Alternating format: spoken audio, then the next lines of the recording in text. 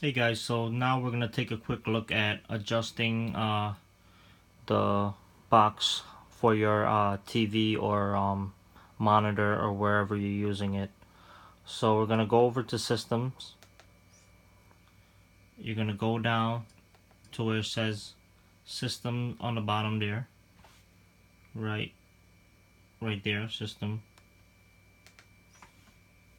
You're going to go to video output, which is right up there. And you're gonna go to the right, and you're gonna see a menu that says resolution. You're gonna open that up, and you're gonna pick the best resolution there is for your TV or monitor. Mine's is 920 by 1080, and your refresh rate you can leave the same. And now you're gonna go to video calibration right here. So we're going to click on that, and you're going to be, it's going to open up a blank screen that looks kind of like this. So first thing you're going to do on your remote control, you're going to hit sideways or down, either one, and you'll see some arrows in the corner. So as I move sideways, as you can see, there's a line that appears there. You line that up to the side of your screen. So keep looking. If I go down, the top of that line lines up.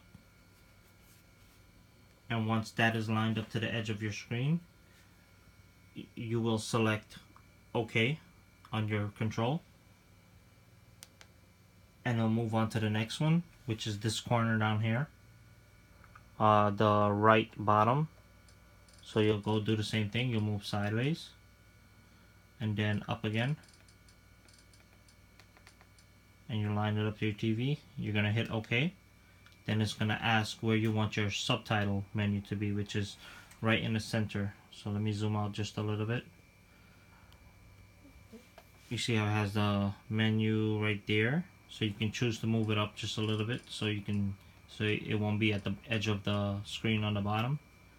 And then after that's finished, you can hit OK. And once you see the square box,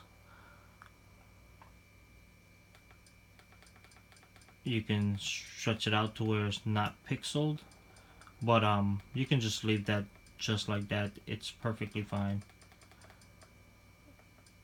Just make it look like a square, and you can hit OK, and then you can hit back on your control, and that will calibrate your display. As you can see, prior to when I start, my time up top was a little off the screen. Now it's like perfectly aligned with the edge of the screen, and that's how you do that. Alright.